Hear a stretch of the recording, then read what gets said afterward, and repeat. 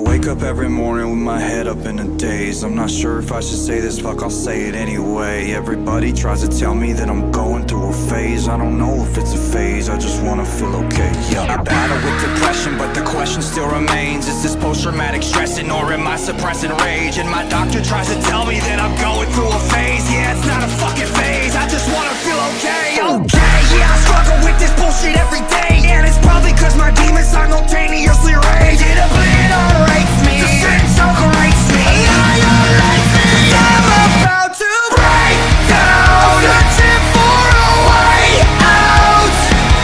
I'm a liar, I'm a cheater, I'm a non-believer. I'm a popular monster. Break down, falling into love, now we're falling apart.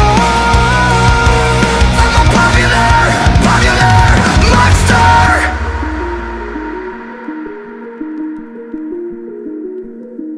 I think I'm going nowhere, like a rat trapped in a maze. Every wall that I knock down is just a wall that I replace. I'm in a race against myself, I try to keep a steady pace. How the fuck will I escape if I never close my case? Oh my god, I keep on stressing. Every second that I waste is another second sooner to a blessing I won't take. But my therapist will tell me that I'm going through a stage. Yeah, it's not a fucking stage, I just wanna feel okay. Okay, motherfucker,